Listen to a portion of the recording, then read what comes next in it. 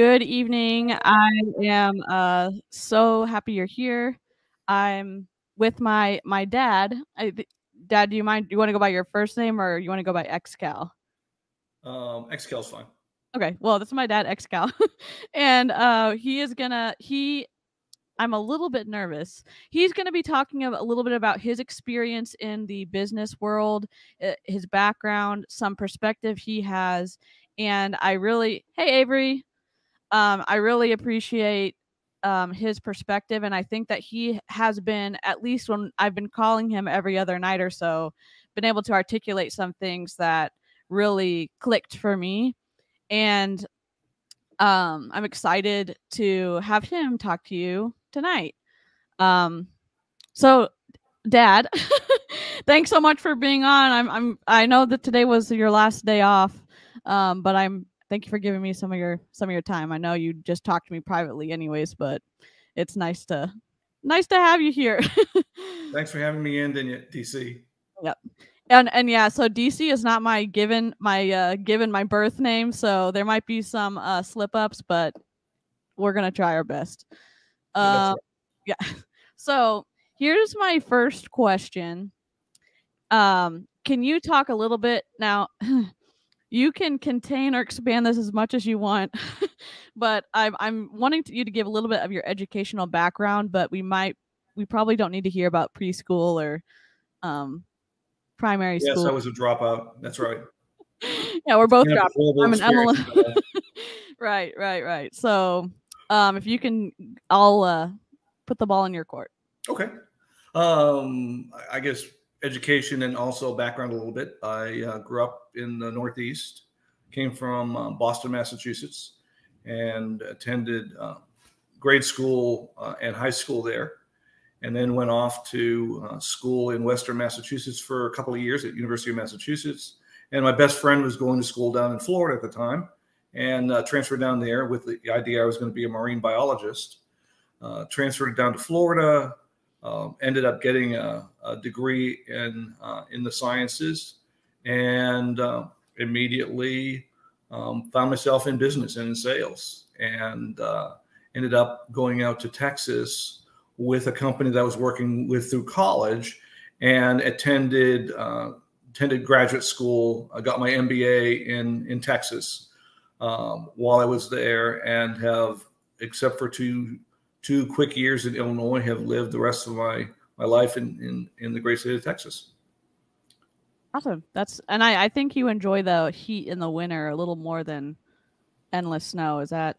That's right? Correct. I tell people that when I was thinking about going away to college, I took some little kid from the neighborhood, dressed him up in a snowsuit, and started walking south. And as soon as people started asking me what was the kid wearing, I figured I was far enough south and I could stay there. Not that I don't enjoy snow from a recreational perspective, but I enjoy the warm weather. Me too. Here's my next question. So you mentioned a little bit that you had moved to Texas for some work experience. Can you expound a little bit on what you did to kind of pay for school? Sure. And just, I know you've had a very varied career, so. Sure. Be glad to. I actually found myself I've been working since I was 13 or 14 years old, in summers and breaks and things of that nature. Always found myself working during the summertime. And when I was in college in Florida, I started working with a company that was established back in 1868 that recruits college students to sell books door to door. They're called the Southwestern Company. And they are, I think Great American is their bylaw now, but I'm not sure. And they have been around for a long time, have recruited some amazing people through the years. And so for a number of my summers in undergraduate school and in graduate school, I worked for Southwestern. I sold for them during the summertime. I recruited a personal team. I built an organization there. We went out and sold books in different parts of the country. And it was an amazing experience, certainly a very challenging and hard deal to do. And so it was something that really established me. Again, I had no business experience, but that really kind of drew me to the business world, and found I really enjoyed business. In fact, when it was interesting, because when I was in college, my perspective was business majors really got their majors because they weren't really smart enough to take the math and the sciences that all the smart kids took. And I found that now that I've been in business for years and years and years, I'm one of those guys that people make fun of. But I loved it, and I love the business side of it. I love the selling side of it. I love the building company side of it. I like building things in general, and so I've established a number of companies of my own over the years. I worked for a number of great companies as well. Back in the 90s, I worked with a startup company in the Houston area called Knight Rider that grew to the largest litigation document services company in the United States. And we eventually were sold to Icon Management. It became Icon Management Services, and they're now owned by Rico, I think. But we ended up growing that to about an $800 million organization while I was there, and had a great time. Met people from all around the world. Really, we had offices in Canada and here in the U.S., and there were some overseas offices. The reality was it was a phenomenal learning experience, and really appreciate all the times I had with all the folks that I work with there, and still talk with many of them today. Went from there to taking some time off. We ended up, we've always been involved in real estate. And so I had bought a number of apartments and things of that nature and was busy with that. And then in 2002, started a litigation services company of my own in the Houston area, and worked with that for several years. And we ended up selling that after a number of years, and got out in 2017. I now find myself working for in the home building industry on the sales side, and have also done a lot of consulting with companies as well, developing plans for their sales teams and things of that nature. So I have a lot of different kinds of experiences as far as that's concerned. I don't know if that makes me an expert or not. I don't think it does, but I certainly have an opinion about everything. So. Well, I think it's safe to say that you have an academic knowledge, and you also have a practical knowledge of putting that knowledge to use successfully in. And I think it's meaningful to know that, hey, you have developed businesses to a high level, and so that must, that would, I mean, obviously I'm biased because I'm genetically related to you, but I just from like that at least has a little bit of weight for me in terms of maybe listening to some of your knowledge on the business side. And we worked together for a few years, right? Yeah, I worked for him when we were doing the legal documents, the deal with lawyers and stuff, which is probably why I love watching all like legal law tube, as it's called.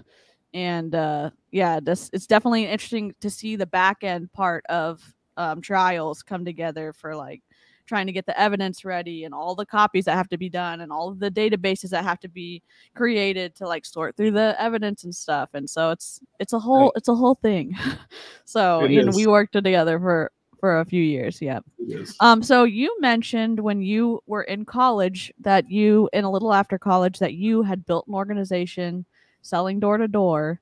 And so would you classify that as a multi-level marketing company? And if not, why not? I guess in some definitions it certainly would be. Southwestern was a part of the direct, is I think a part of the direct sales organization association that I think all the multi-level marketing companies are also a part of as well. And certainly from that perspective, there was I think there's some similarities with multi-level marketing. I do think that a couple of differences. One is that they only market, or at the time they only marketed their books during the summertime with college students, and so it was a 3 or 4 month process as far as that's concerned. There were other companies that were full time, but the college student portion of it, that was the foundation of their business. It started in 1868. At that point in time was strictly in the summertime. The other difference between that and multi-level marketing is the fact that it was like I said, strictly in addition for 3 months. It was really it was explained, and it was built with the idea that if you joined the organization, that you had to work really long hours and sell hard if you were going to be successful in that program.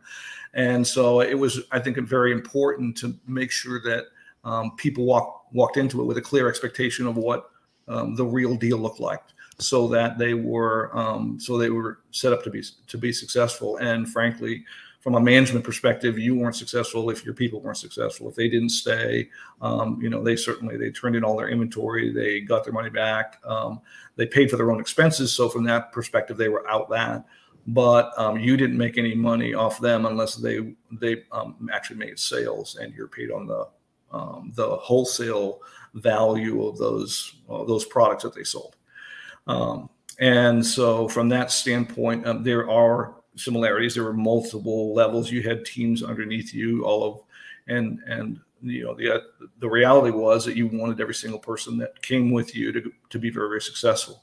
And so you spent a lot of time back at school teaching them, and then during the summertime, you took time away from your personal sales to go and work with people to make sure they were successful. And we were blessed enough to have a lot of folks that were very successful. That doesn't say everybody was. There were always people that left during the summertime, but the vast majority of them did well. Yeah, I remember. I mean, we hosted several Southwestern students for several summers when I was still living at home before I got married, and it was a rigorous. It was a hard schedule. They left the house at 6 a.m. and they came back at 10 p.m. or sometimes, 9 to 10 p.m. I mean, it was a full day, and I think they understood that they were going to be working hard 80 hours a week. Summer. Yep. Yeah. And it was rough. And you could tell, like, they just worked their butts off, and they knew what they were getting into when they signed up for it. So for the most part, I felt good enough about it that I recruited my sisters to go out and work, and one did well, and the other one left early. But we love her too.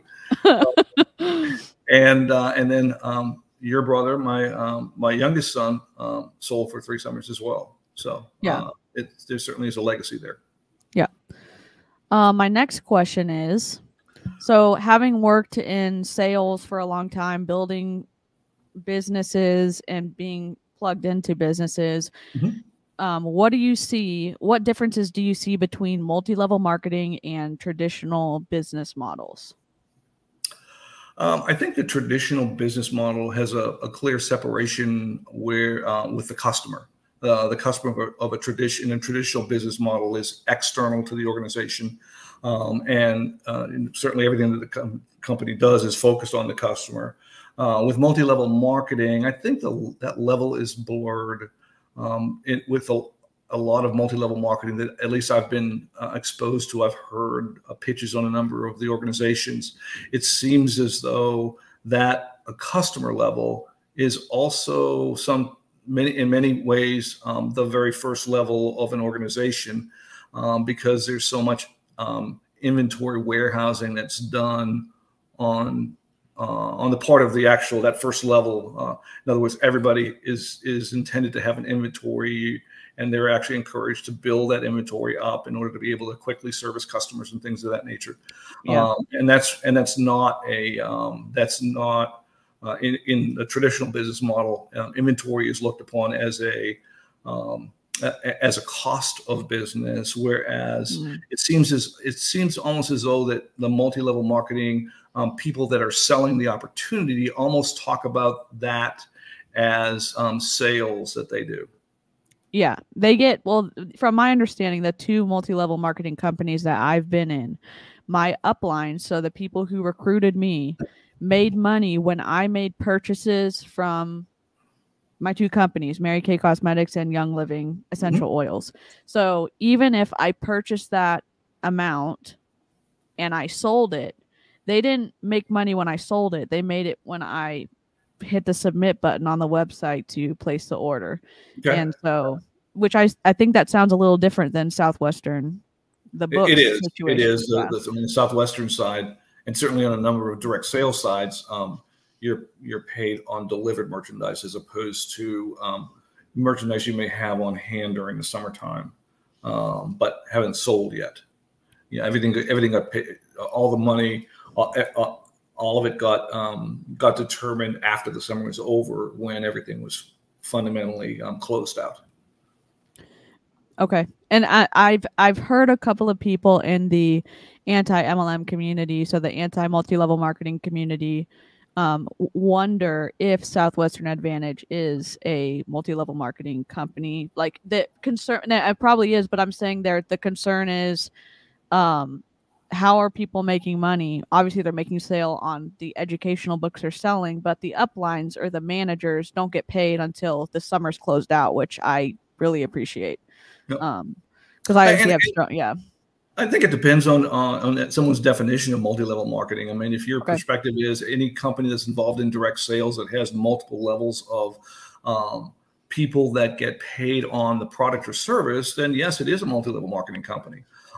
If the perspective is that it's identical to companies that push inventory down through their channels or pipelines or quadrants or pyramids or however they describe it, then the answer to that is no. There's not. It doesn't function like that. But that doesn't necessarily mean that a lot of the processes and procedures and support system isn't identical. I get that. I think I personally appreciate that the managers don't get paid. I mean, obviously they're working and they're giving up their own personal sales at times when they're on the field helping their team out, but they don't get paid on that, on their team being successful until after everything's closed out, after all the inventory's been returned, and I can appreciate that. But kind of talking about that risk of like inventory, my next question is, what is the difference in how business risk is allocated in more of a traditional company compared to a multi-level marketing company? That's a great question, and I think there's similarities there as well as differences. I think it depends on how you're classifying business risk.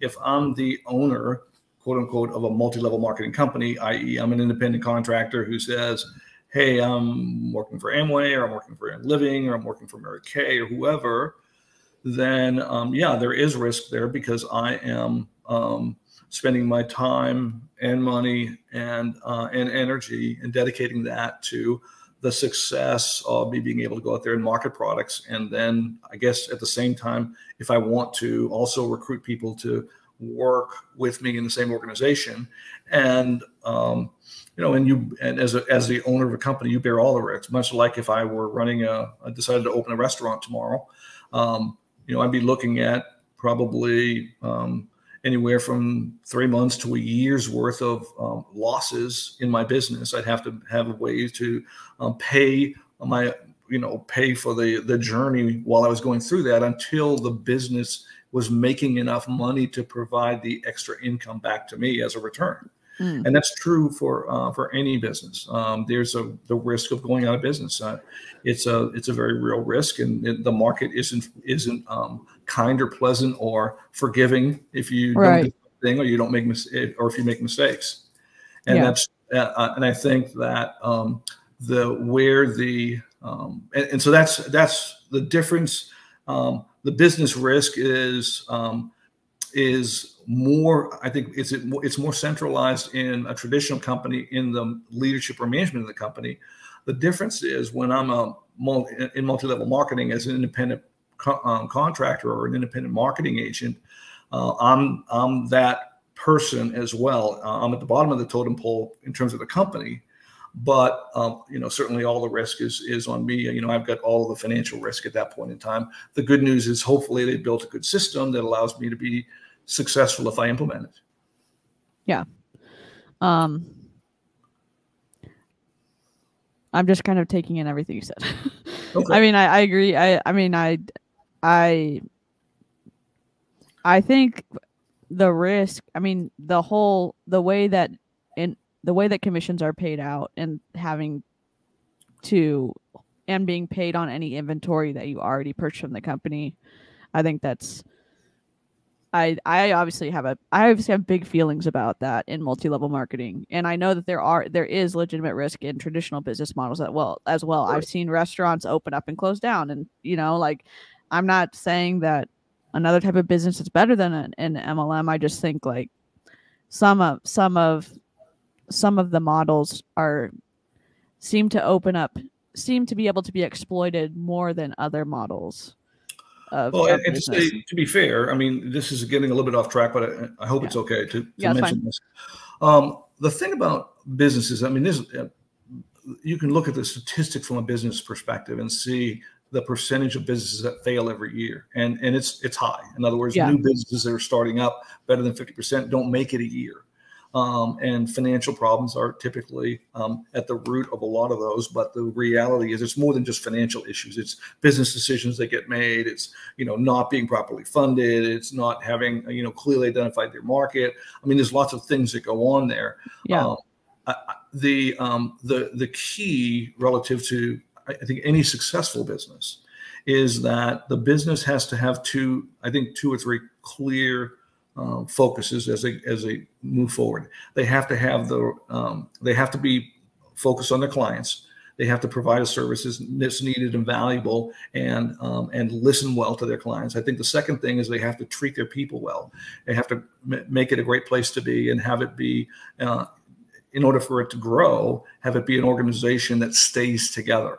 In other words, it can't have constant turnover, and it can't be churning a lot of their people, because that intellectual capital that leaves is a big part of what helps make the business be successful.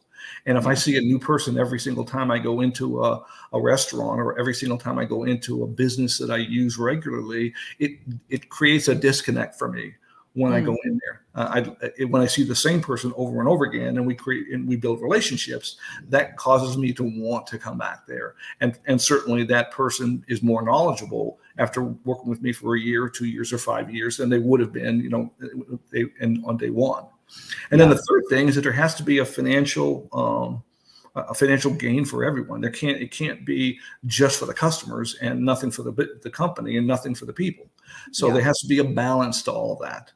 And without that, I don't think a business can be successful. And that's true whether it's a traditional structure or it's a multi-level marketing company that has, hundreds of thousands of independent contractors.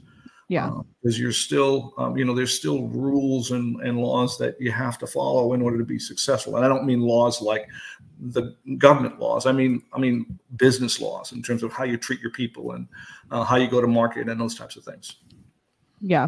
So you brought up independent consultants, because that's kind of the generic name I give independent contractors. They're 1099 contract employees with. Sure.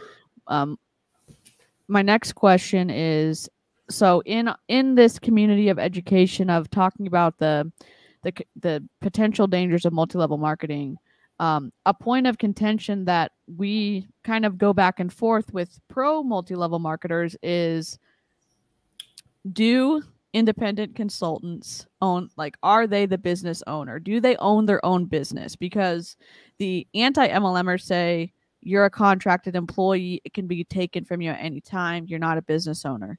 And the people who are in the multi-level marketing community say, I'm running my own business. I'm filing my taxes. I'm paying for an assistant.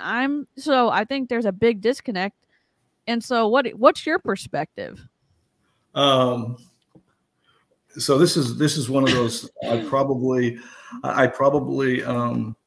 fall more on the side of the multi-level marketing proponents. If they're saying that person is running their own business, I would agree with them.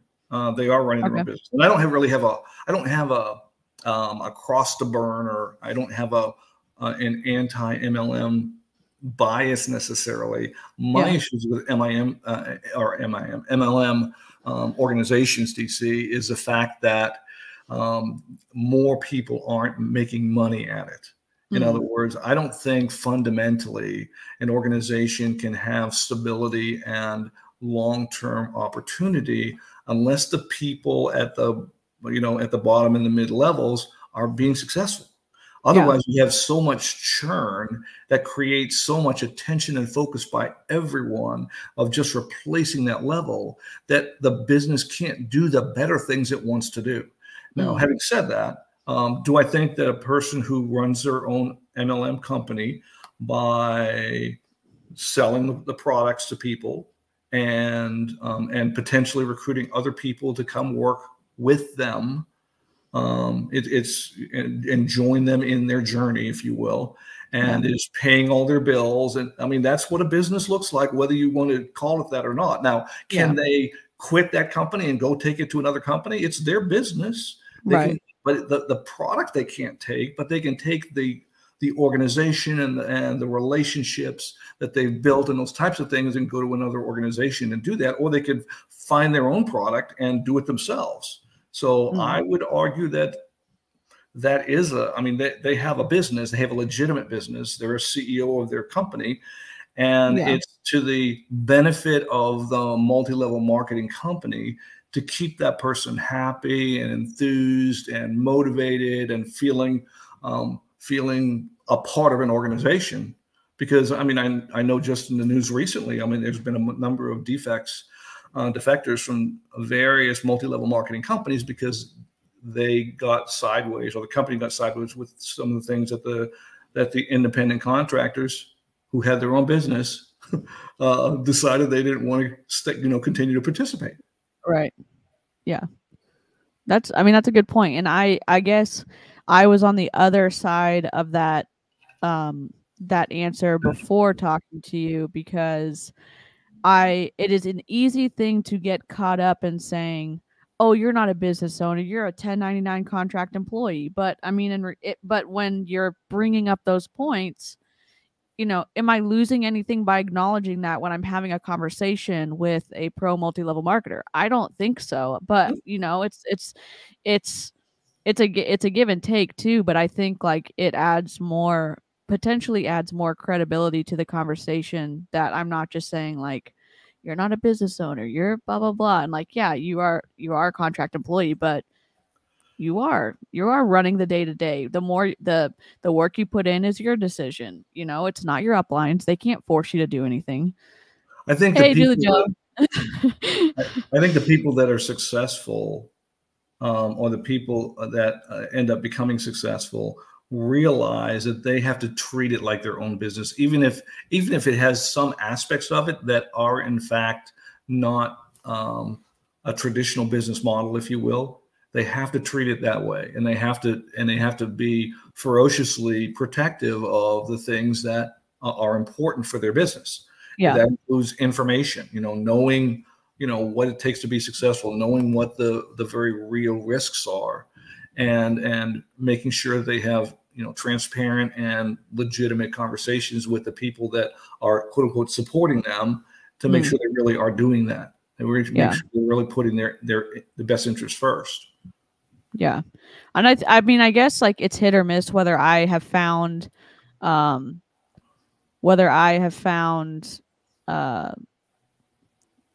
good people, obviously in network marketing, who are doing the right things, aren't being put on display because the bad behavior is getting the attention.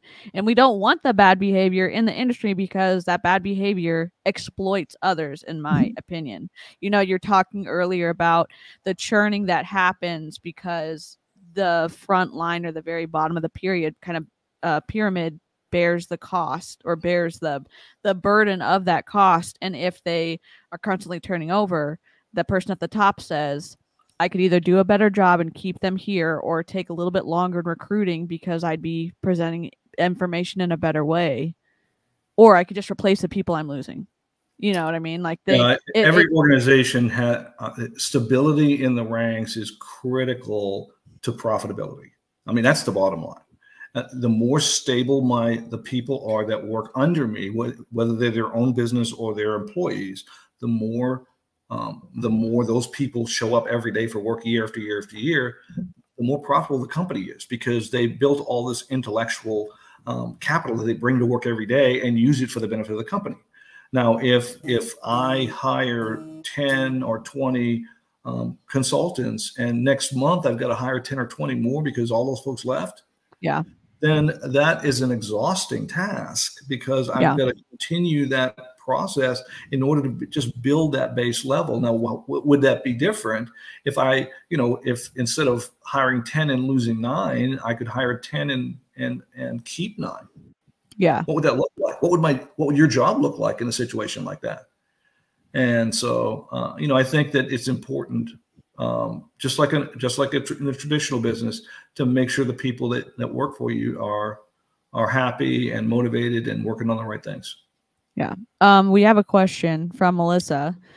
She says, isn't it sort of hinky, though, that in their contracts with the multi-level marketing company, that it's specifically stated that representatives are not business owners, yet they publicly claim it? That's interesting, and I can't speak to the legality of that. I'm not sure what they're trying to legislate with that quote unquote contract that they have.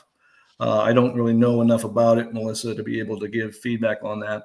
I will say that if you're telling me that all of my costs, if I'm bearing all my costs, and I'm running the risk of being in business or out of business based on my profitability, then I would argue that I'm a business owner.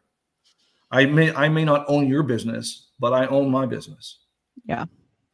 She follows it up with, I ask as a co-owner of a business where we create and market our own original products. Yeah. So that. Yeah.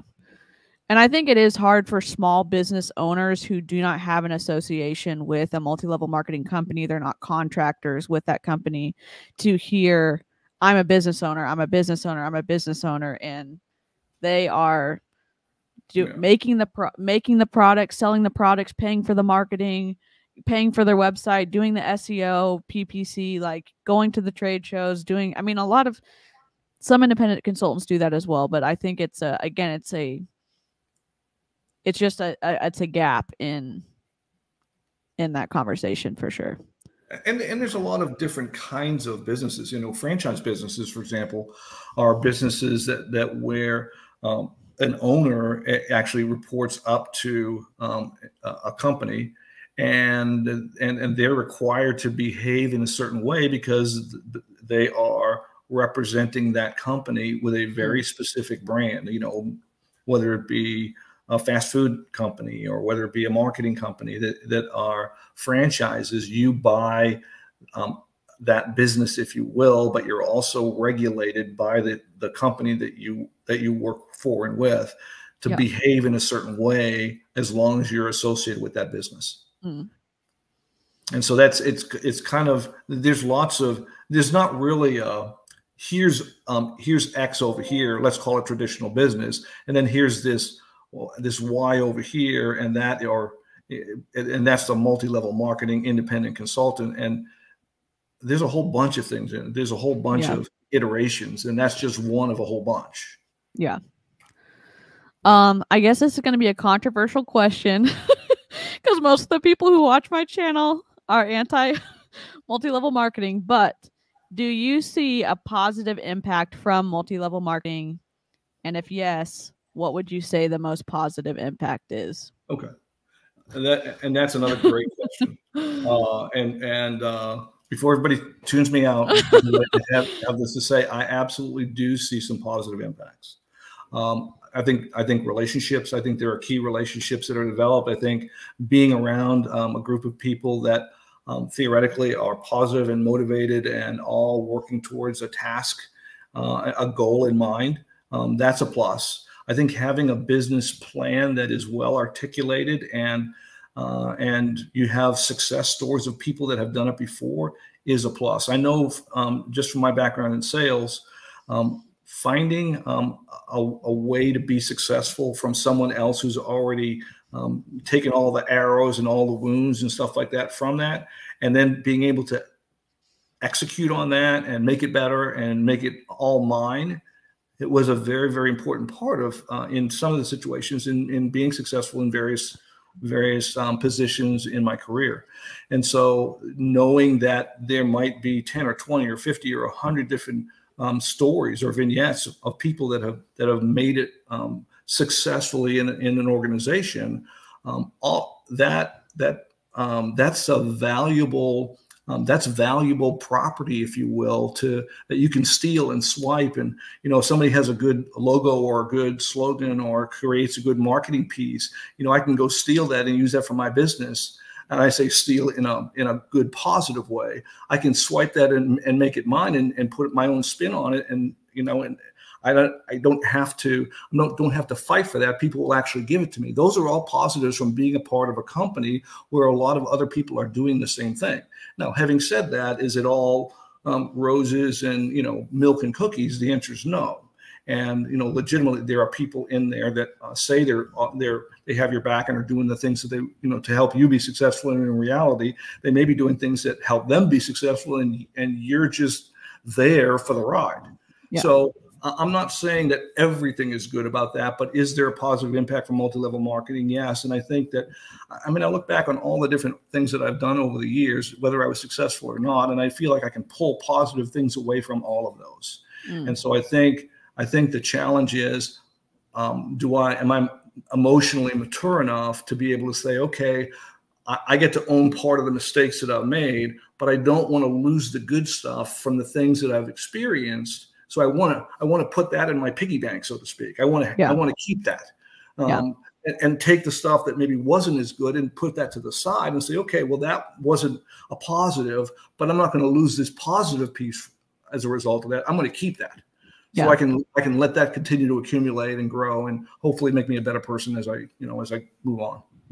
Yeah, that's good. We had a couple questions come in.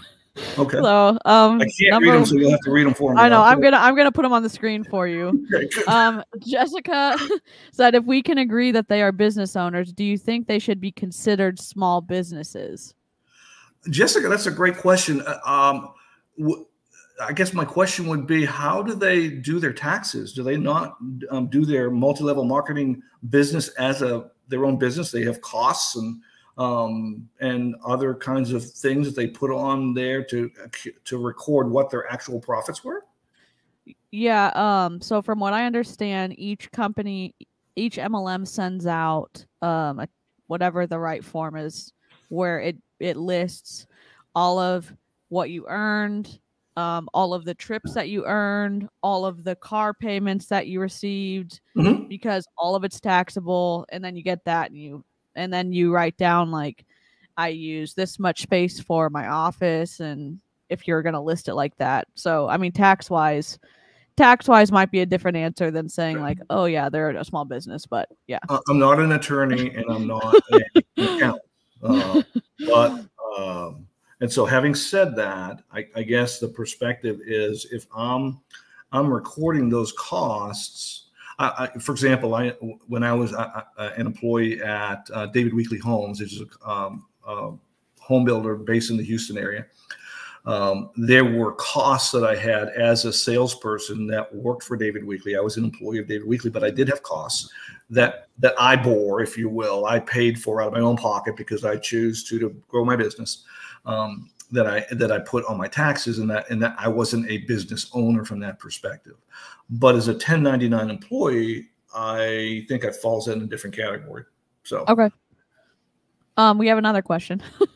So, and this is a two-part question, so I'm going to read the first part and then I'm going to pull up the second part, okay? Okay. So here's the first part. Melissa says, MLM contracts I have seen also specify that their representatives are not franchise owners either. Right. And MLMs are not required to make the same disclosures franchise parent companies are. Okay. There are enough differences there that it's not really comparable to being a franchise owner. So what is it? Okay. Again, I'm not writing laws somewhere for someone, but it's a different entity in and of itself. As a 1099 employee, you're not you don't own a franchise, because that involves that's a legal entity. Where you're actually a part of the company, but a separate part of the company. As a 1099 employee, you're not a part of the company. You're free to do as long as you're following the rules of the company, you're free to do what you want to do. Okay. And just like you're free to sell products at whatever price you pick. Even now, they have a recommended or retail price that they talk about, but if you cut that retail price, you're allowed to do that. Yeah. And with franchises, that's not the case. You're required to follow their guidelines from a cost perspective, very, very carefully. So yeah, it's a different kind of a company. That there's not just, like I said earlier, there's not just one or two kinds of companies. There's lots of kind of companies, and I mean MLM falls in one of those odd gray groups. Yeah. So my question back to you folks that are out there in the either, I guess most of the folks that are out there are former MLM folks as opposed to current MLM folks. But if you're whatever you are, how do you see yourselves? I think that's an important part of the question. I mean, how do you see yourself? Yeah, that's a good question. I guess transitioning into this question, other than the occasional negative perspective from public opinion, what do you say is a negative influence of multi-level marketing? I think the best way to describe this, I think and this is my opinion. So just take it for whatever it's worth. It's some guy talking on the internet. But I would say, integrity is a big thing for me. Saying what you do and doing what you say, that's important. And I think that there's a difference between spinning the truth and telling the truth. I think that when you're transparent and when you work with your people in a way that articulates what reality really is and gives them clear and specific information about what success looks like, then you're more likely to attract the kind of people that appreciate that. And I think what happens so many times, I mean, my wife and I have attended multi-level marketing meetings, and of course, they could never say what it was, and if they told you, they'd have to kill you, kind of a thing. And so ended up, so you always knew kind of what you're going into, but you were usually going there because someone that invited you was a really good friend, and you go to church with them or whatever the case might be. And so there's this connection, there's this relational connection that brings you in. And then they talk about the sky being whatever color you want it to be. And, having been a business owner and knowing what the challenges are in a business, my expectation when I hear about someone who's got a business going is it's going to be really hard. It's going to be really challenging. You're going to spend some money. You're going to have to work long hours. And what I hear is making money and spending 1 or 2 hours a week and not really, it sounds like, a dream come true.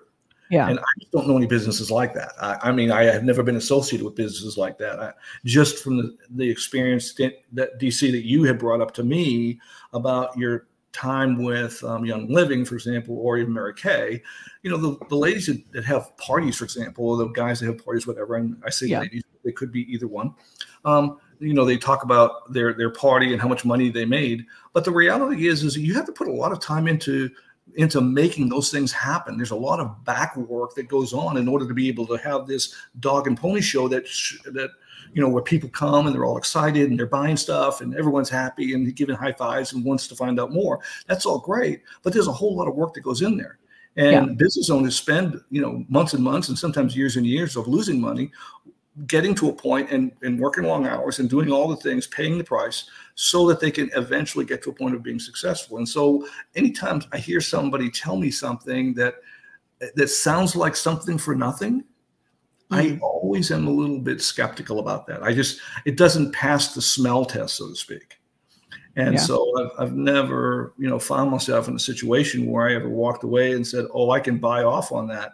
When I first experienced the whole Southwestern thing, they told me I'd have to work 80 hours a week and that I was going to experience lots and lots of rejection. And I looked at the person that had invited me, who had saved up, as a college student back in 1976.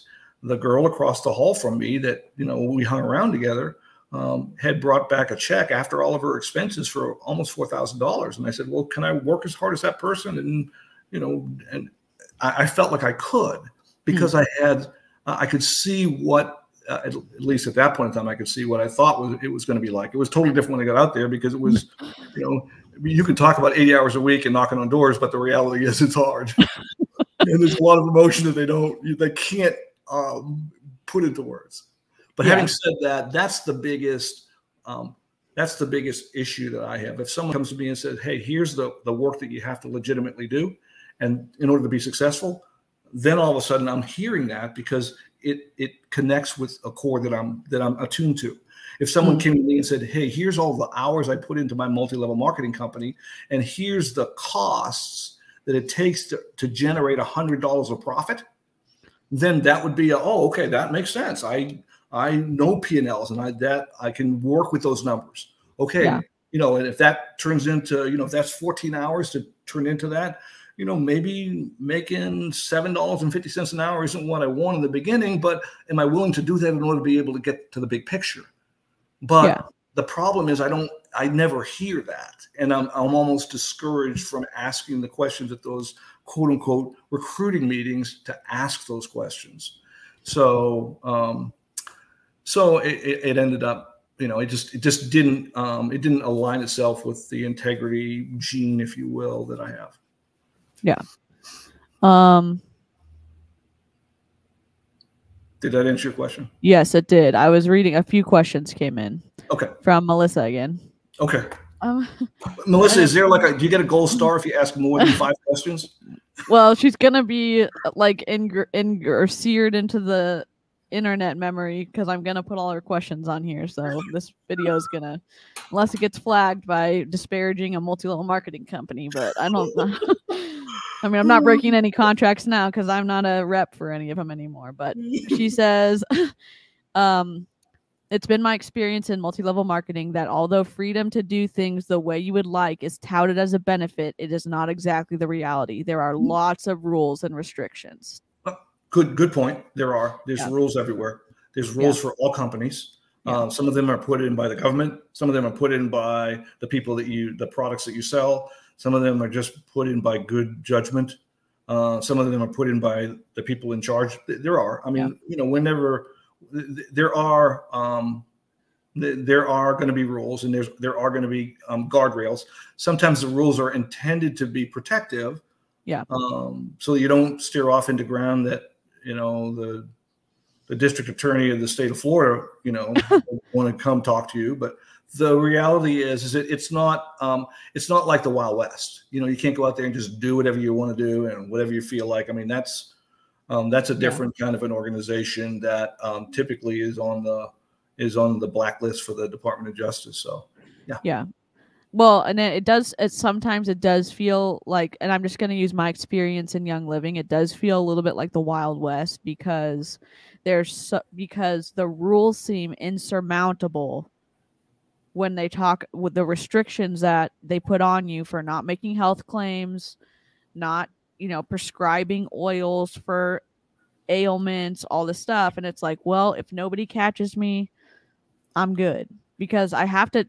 Why are they going to buy my oil if I'm not going to say that it's going to fix A, B, C, or D? Well, literally that has not gone through the testing it's supposed to be able to say this helps with this, and because it's in the supplement category. So to maintain that, they have to say, like, you need to be restrictive with your language, but the consultants are saying this is too restrictive. How can I recruit? And it's like, literally, it's protecting the consumer, but they're just like, nope. That's how it feels from what I've seen in my own, Facebook groups when I was part of the organization. So I'll just, a few more questions.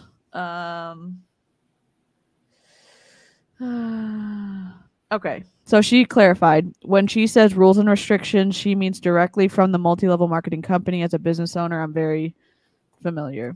No, and all I'm saying is that that I think every business has rules and restrictions. That's not necessarily just a multi-level marketing thing. I do think that some of the rules and restrictions are designed to be helpful and protective of you, but I mean, sometimes rules and restrictions can be limiting and frustrating. I mean, I work for a company now. I'm not a business owner today, and they have had some rules some of which were only in place for a very short period of time, some of which are in place for a longer period of time, that I disagreed with. Yeah. And that doesn't, but if I work for that company, I'm going to choose to follow the rules that they asked me to do. My first priority is really for the customer. I mean, is it the right thing to do for the customer? And sometimes when those things come in conflict, then I have to bring them up to a higher up and say, hey, look, we're not doing the right thing for the customer. And if that's our number one goal, if that's our number one priority, how do we address this issue that is apparently in conflict? Yeah. And so I think that you have to have a sense of what true north is, Melissa, on all these things. And there are some, and if there are rules and regulations that says, hey, this is not okay, and you're like, I can't work here because of that, then you have a moral decision to make about whether or not that's the right company for you.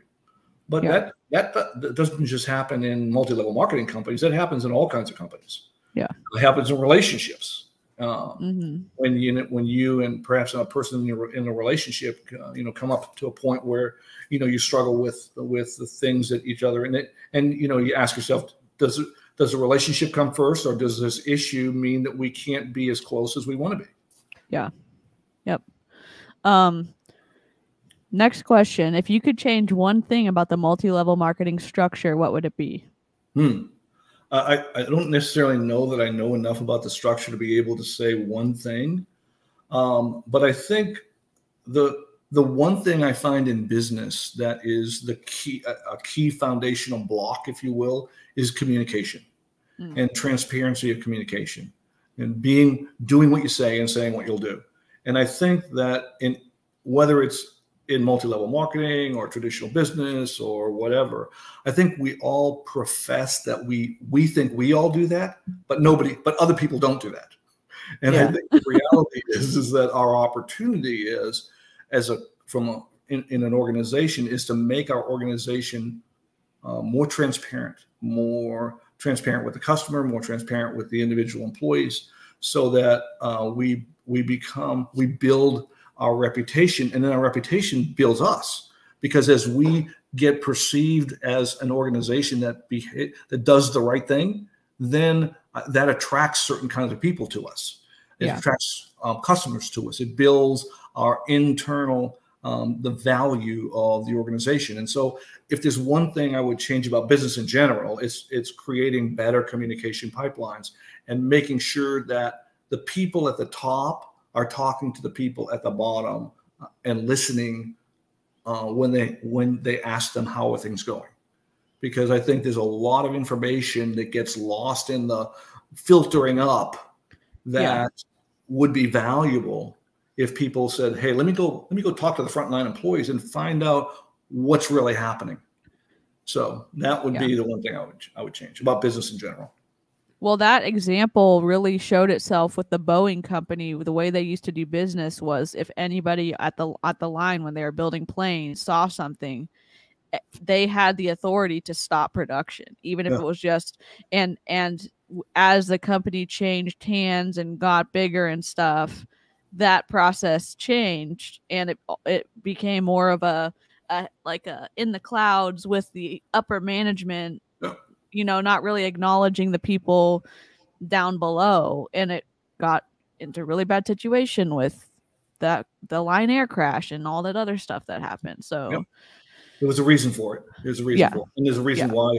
I mean, companies that have great communication and build great internal employee relationships, that pays for itself.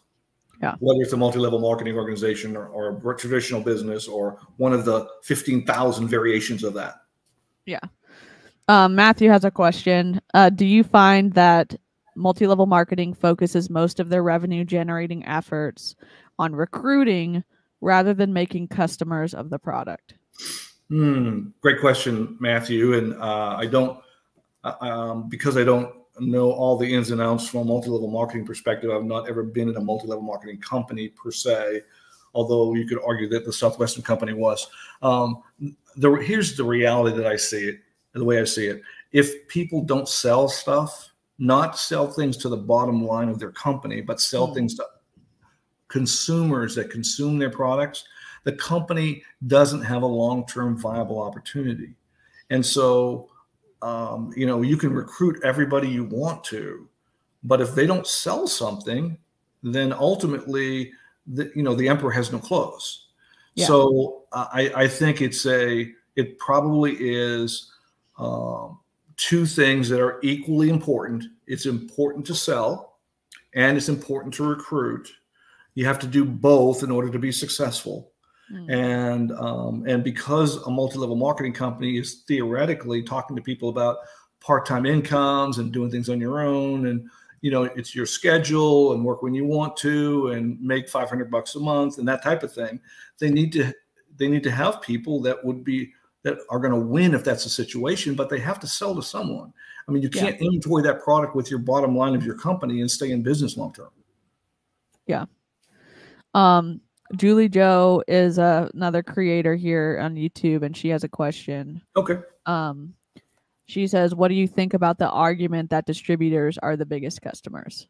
And so maybe if you're not aware of that, that is a huge point of contention with the people who see a lot of the dangers of multi-level marketing, that because the upline is paid on what their downline purchases from the company, they're just as good as, you know, your recruiters now, because I'm making money. I make more money on you purchasing inventory from the company than if a customer purchases it from the company in most of the cases. Okay, and now here's where I'm gonna slice that a little bit and say that I don't believe at some point in time your distributors can warehouse only so much. They only have so much money.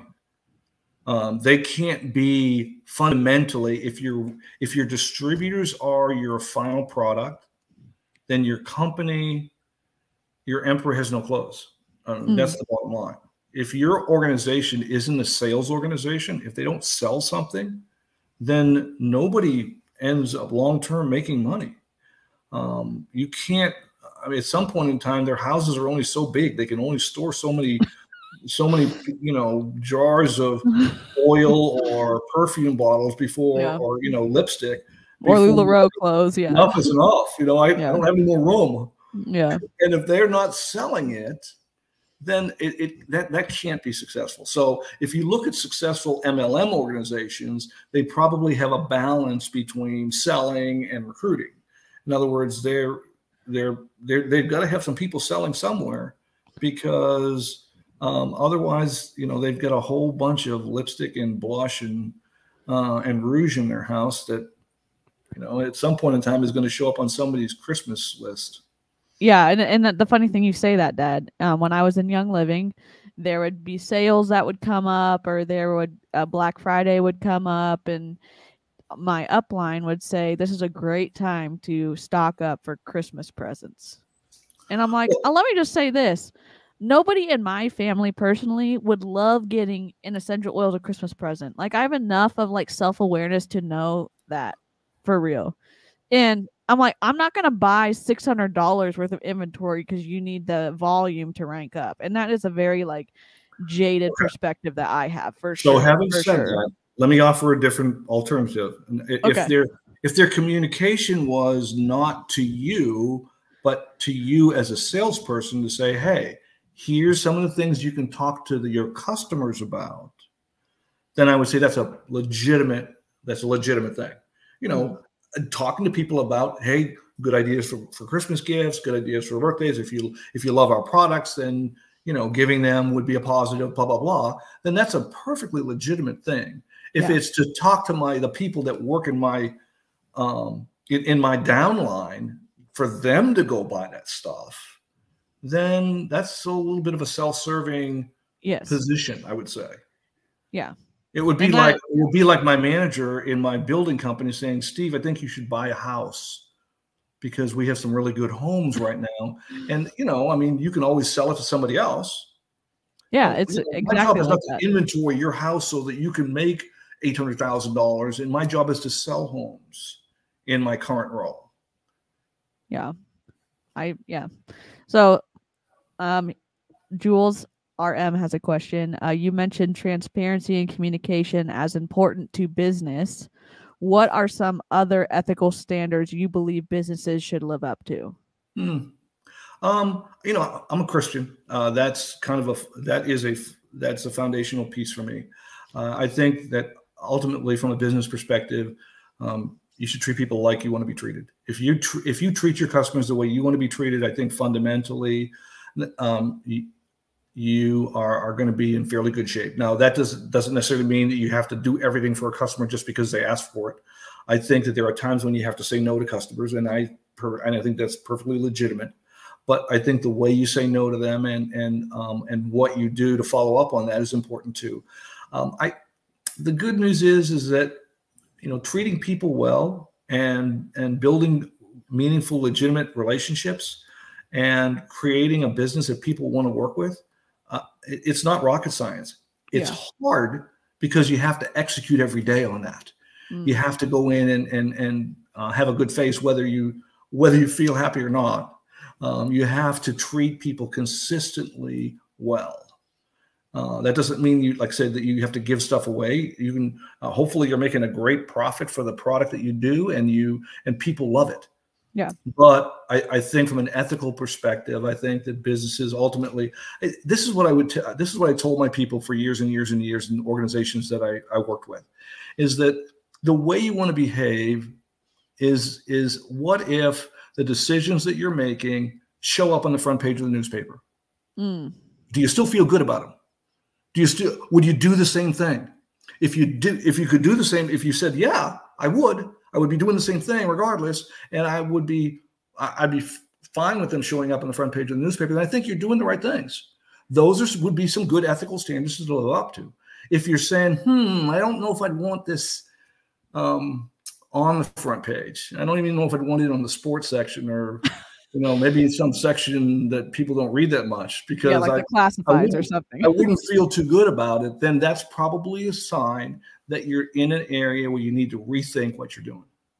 And that has to do with, like I said, any kind of business. I think any kind of relationship. I think that's a relational dynamic, not just a business dynamic, because it's people to people. Yeah, I agree. And I guess just going a little bit personal for a second, growing up being in you know, like school and church and everything, I did not see people in authority positions apologize when they got stuff wrong. Now, that being said, my parents not being perfect, that is something that I saw executed all the time. So my dad, when he got something wrong, there was a look you in the eyes and say, like, I am sorry, I shouldn't have done that. And what I see a lot as people get bigger in these multi-level marketing or just bad leaders in general, they seem to not have the humility, or at least the understanding of treating people well, to say, like, hey, I screwed up and I'm really sorry. Because it's always, oh, you shouldn't have felt that way, or I didn't mess up, you took it the wrong way, or whatever. And I guess for me, that the other standards in business is the leaders treating their people the right way, but also behaving themselves in a way that it's more important for leaders. It's more important. And my perspective is that you're always teaching. There's always somebody watching, whether you pay attention or not. I will say this, that, you know, part of the reason that, Daniela, you heard me say those things, sorry, DC, apologize, that's okay. is that it wasn't, I was wrong. So I apologize for things that I needed to apologize for, but also because I think it's important for people to see that that's what you do. That's the behavior that it's hard to model behavior you've never seen. And so when people don't ever see people apologize, they tend not to be people who apologize. Right. And we need to behave in a way that encourages people around us to behave the way that we would like them to behave as well. So leaders have an important, an even more important responsibility there to be held to a higher standard as far as that's concerned.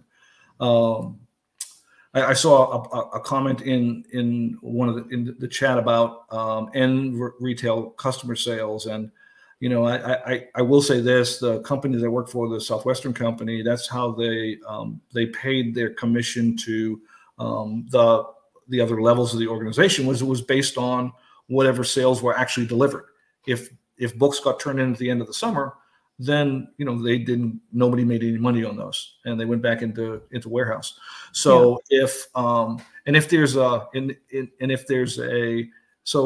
the whole idea of making commissions on wholesale inventory versus retail sales, that certainly is one of those big sticking points, I would say, relative to the opportunity.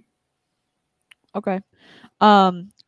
Julie Joe has another question, or another aspect, and this is mostly targeted towards multi-level marketing companies that produce consumable products like Mary Kay Cosmetics or Young Living.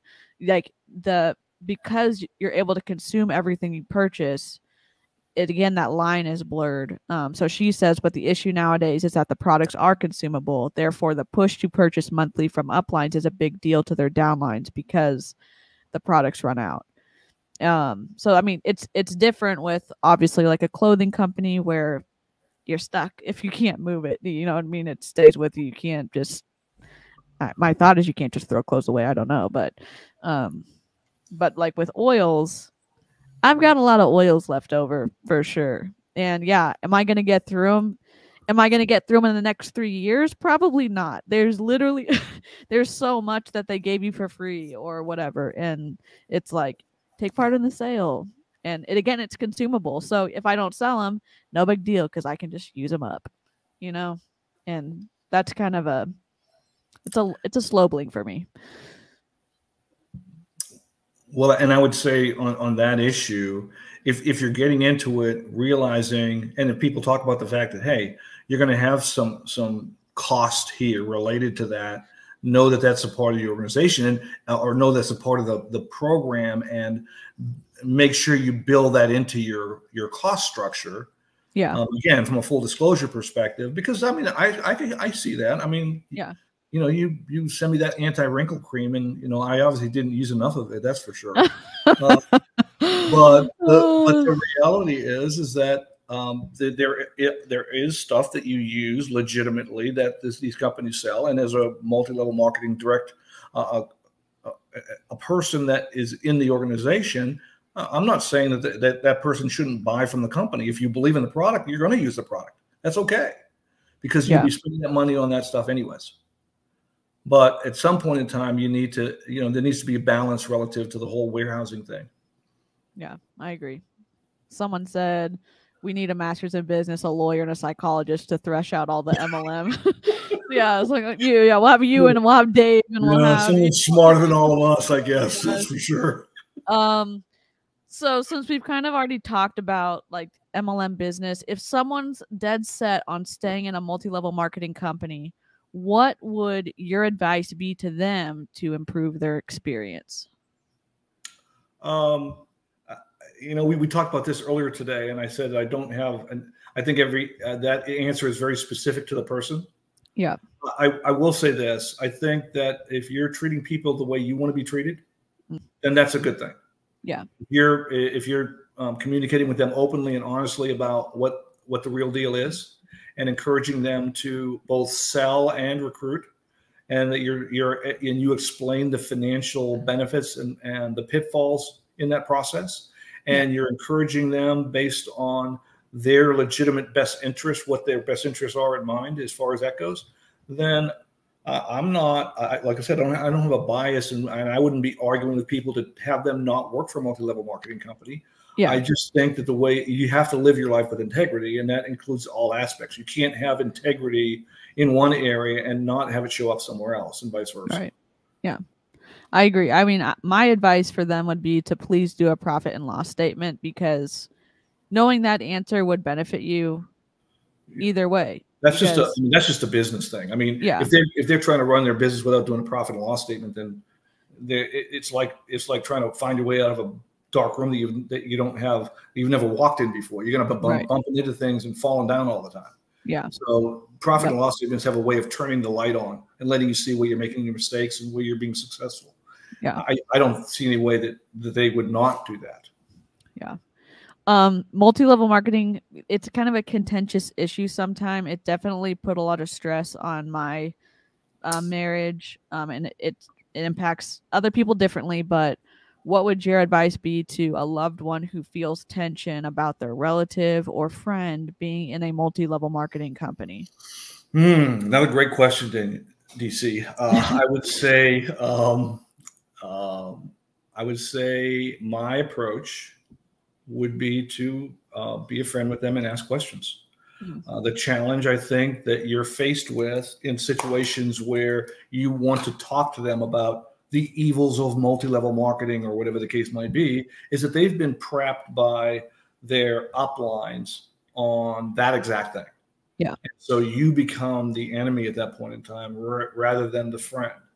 I think the better approach to take is to be caring and ask questions and encourage them to find their way on their own. You don't necessarily have to say you agree. Yeah. But you can understand. I mean, I don't have to feel the same way you do to understand what you're saying. Yeah. The whole idea is that I can tell the difference between a chicken and an egg, and I've never laid eggs before. Right. So I can hear what you're saying, and I can just offer you perhaps a different viewpoint, acknowledging that ultimately it's not my decision that's getting made; it's your decision that's getting made. And can we be friends in spite of the fact we don't necessarily agree? Hopefully, we can. Yeah. I think oftentimes what happens is all this emotion that people have about multi-level marketing in the first place. And so they want to get on their high horse and convince everybody else the same things that they feel about, rather than being able to take more of an emotional perspective and ask questions that help someone else find their own way. Could you give some examples of questions that people could ask? I say this because sometimes it's hard. Like, you want to ask those questions that don't have an ulterior motive, but maybe I wouldn't necessarily know where to start. So could you just give us like a few ideas? I would ask them, for example, how are things going? Tell me a little about your business. Tell me what's going on in your business right now.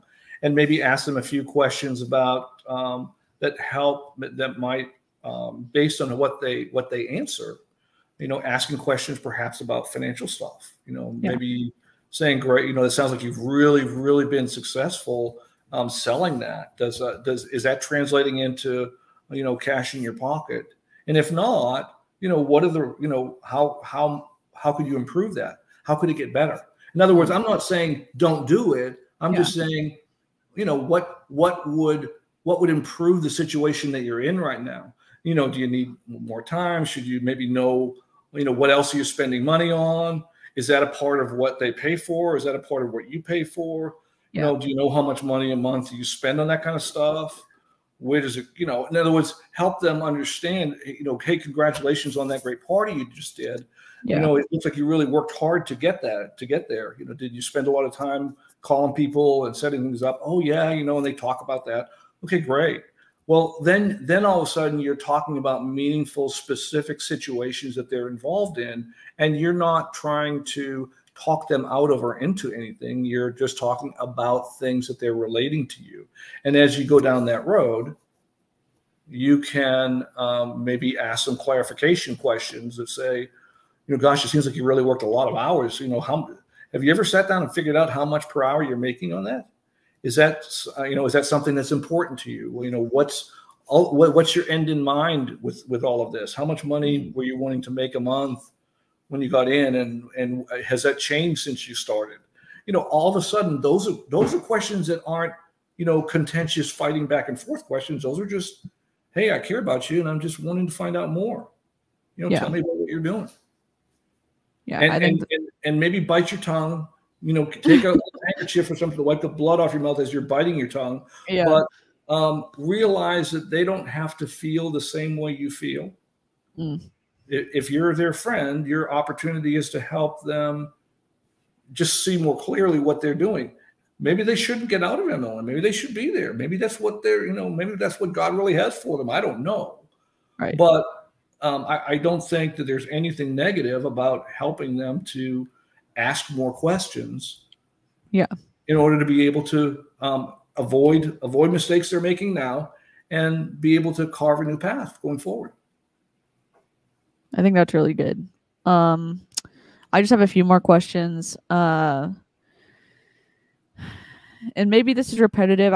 We kind of covered a few things, but just so, do you think it matters if a multi-level marketing company is making money, but a majority of the independent consultants are not, or the independent contractors? If you think that it matters, why? Well, I mean, unless they're a 501 3C organization that's just giving away money for the benefit of other people, of course it matters. I mean, Right. if the people that work for the company aren't making money, then fundamentally they don't have an ongoing organization that will stand in and of its, by itself. Yeah. And I don't think there's any way that if the independent consultants aren't making money, and I would argue that most people at the top of these MLM companies want their independent contractors to make money, because that's how they make money. If ultimately, if everyone sends their product back and gets 90% back, that business model doesn't last. Right. It's not. It will not be a successful long-term business model. Yeah. So people have to sell, and they have to be selling and making money, because ultimately, if they're not making money, businesses go bankrupt. Right. They might go bankrupt because their spouse says, "Hey, we funded it enough. We can't go further." It might be because the person says, "There's not enough hours in the day to be able for all the work that I'm putting in. I'm not seeing the results for it." There's got to be a payout for them as it goes forward.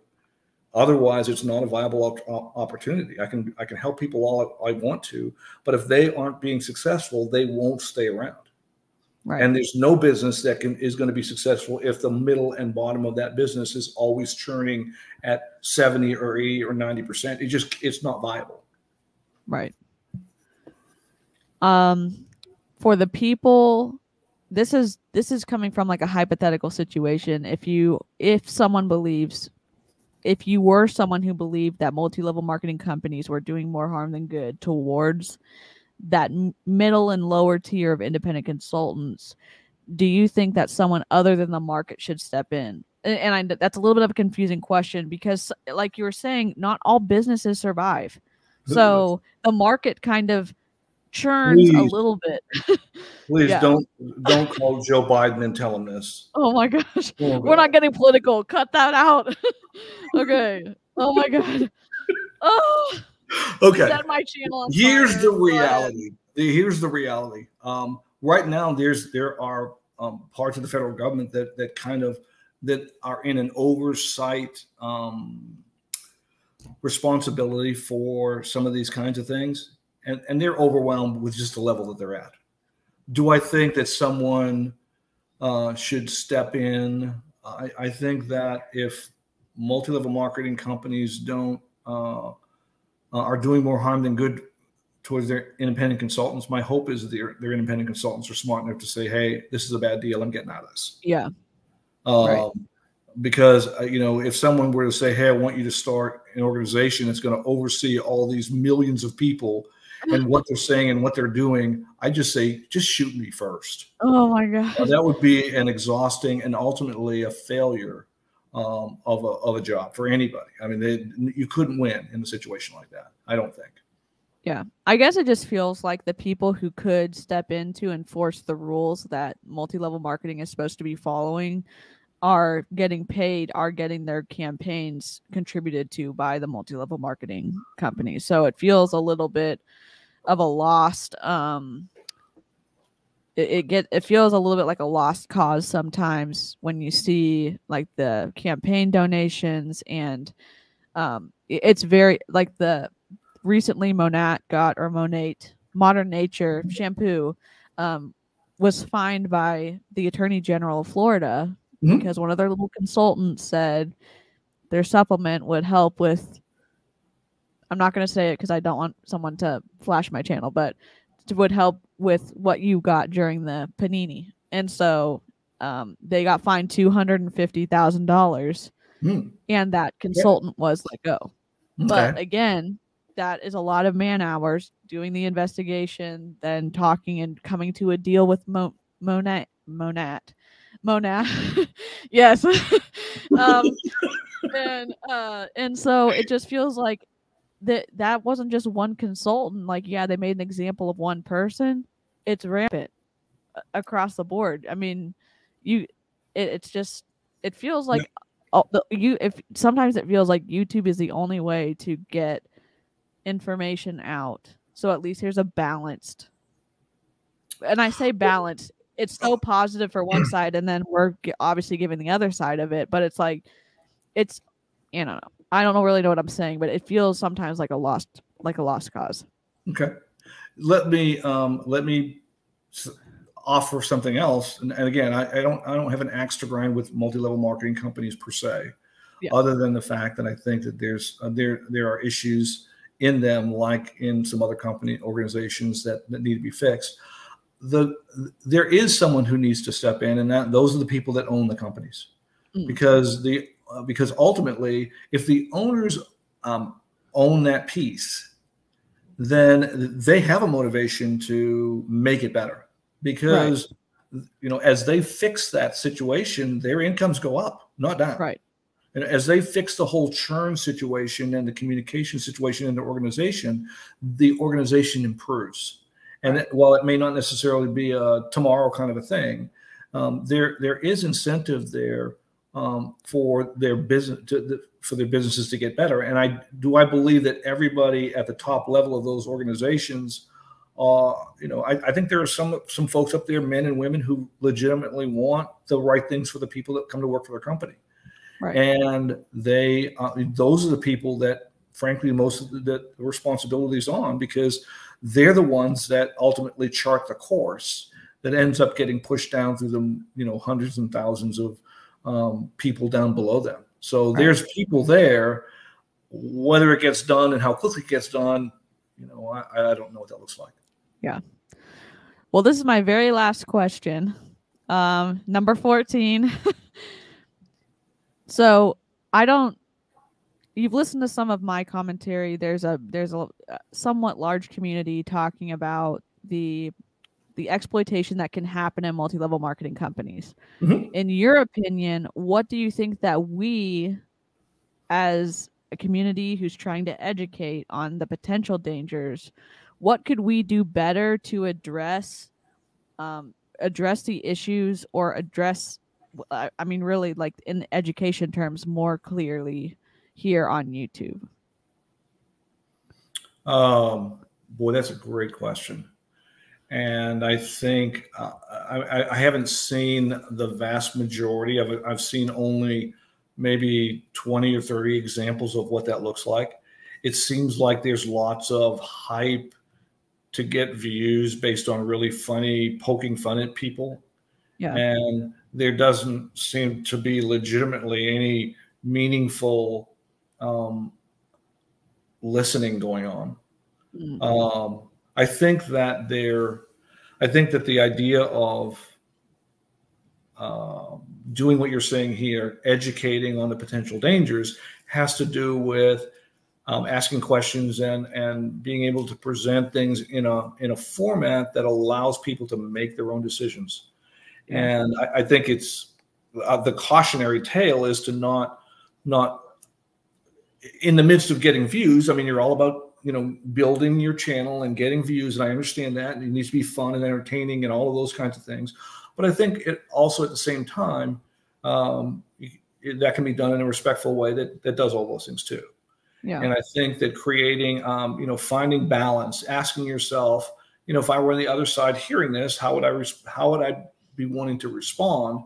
Because ultimately, if you legitimately think the people on the other side are the ones that you need to reach out to, then you have to get their ear. They have to feel listened to. And if they feel like they're being made fun of, then that's unlikely to create value and create a subscriber. More than likely, what you're doing is you're telling people to feel the same way that you feel, the things that they want to hear to make themselves feel better. And so, so finding that balance, I think, is an important piece going forward. Yeah, I think that some from what I've seen, because the pull from these large leaders it's almost on the level of like cult of personality. I mean, I know that's more of like a governmental like rules kind of thing, you know, when it's more like dictatorships, I understand that. But it's the draw when you sign up with a large leader or something because they're so shiny and new and pretty.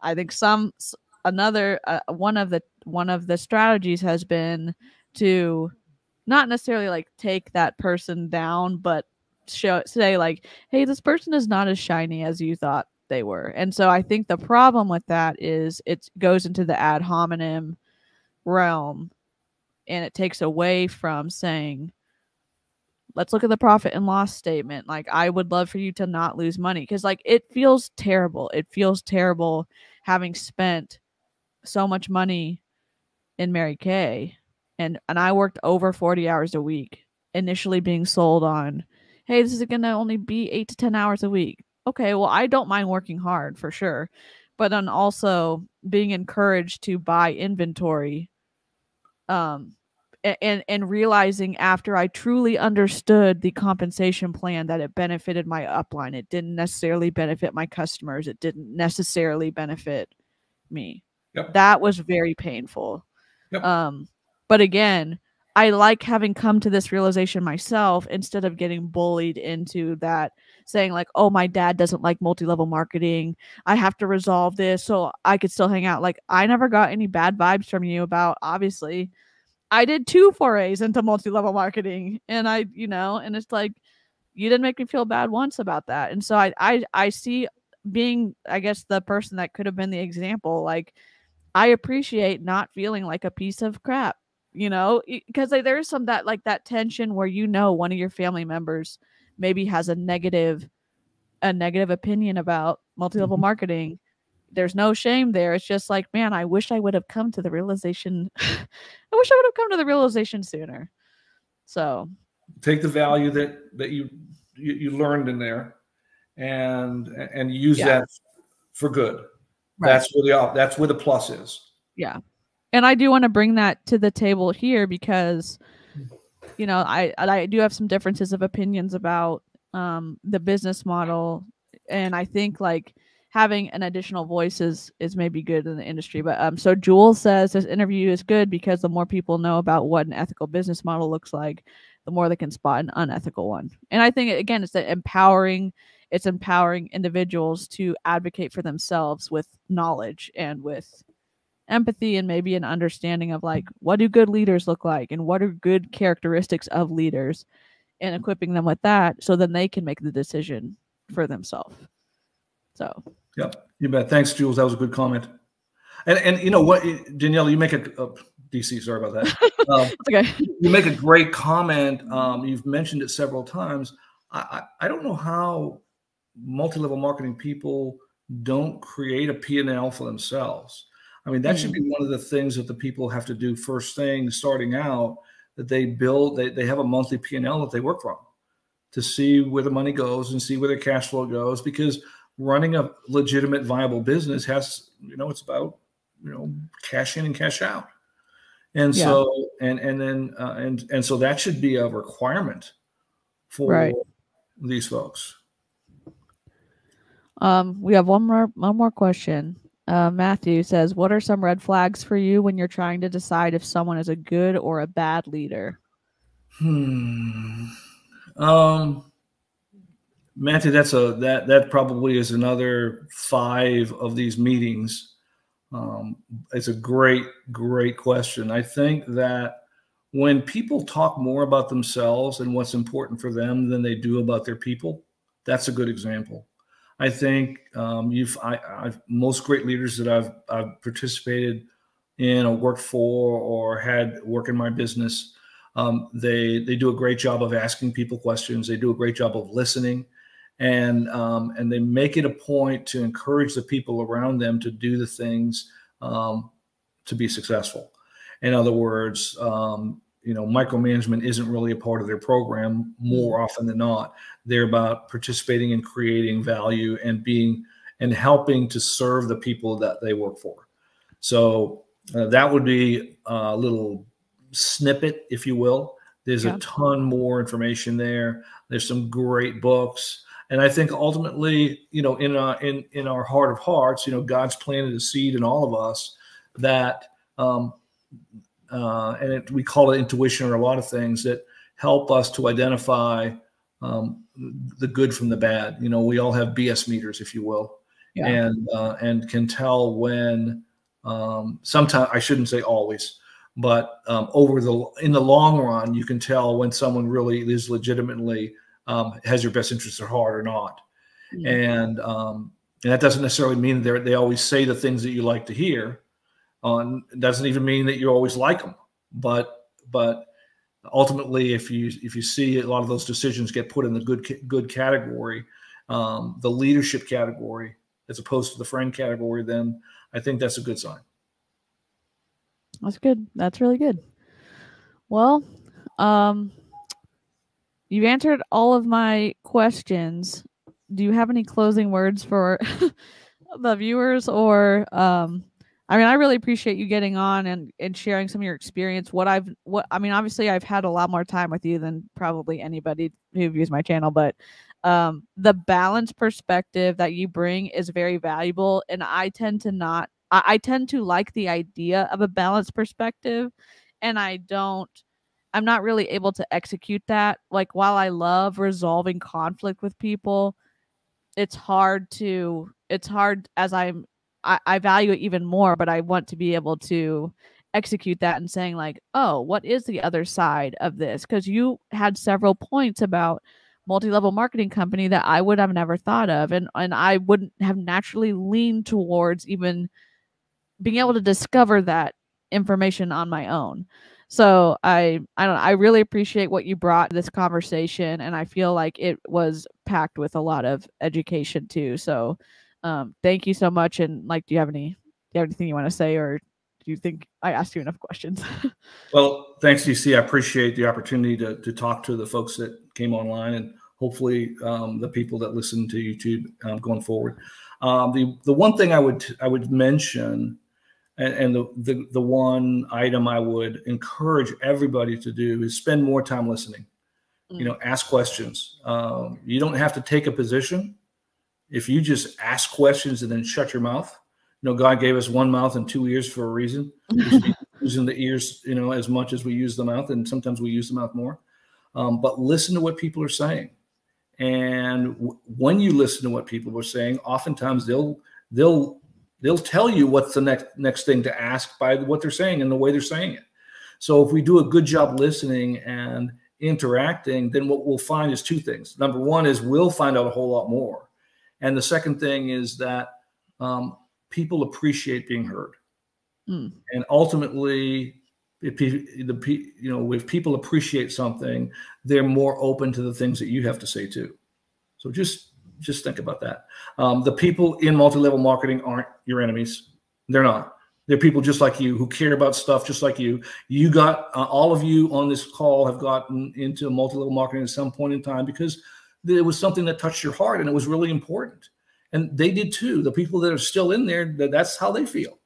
And they don't feel like they're doing the wrong thing in the midst of that. So if you do a great job of listening and caring and being their friend, then maybe they'll give you some insight that helps you help them, or vice versa. There may be a light bulb that goes off for you that says, hey, this is an opportunity I can do over here. Maybe not a multi-level marketing opportunity, maybe a business opportunity, something that you can be your own CEO for. But in any event, there's value for you if you spend time listening. So that's it. Thanks. Appreciate it. Great. All right. Thank you, everyone. I appreciated all the questions, and maybe Xcal will be open to coming back for another guest appearance, maybe looking at some multi-level marketing training, but I'll have to ask him off camera because I'm not going to get his no recorded on a live. So I'll see y'all next time. I'll see y'all tomorrow for my live, and thanks so much. Have a great evening. Bye. Thanks, everyone.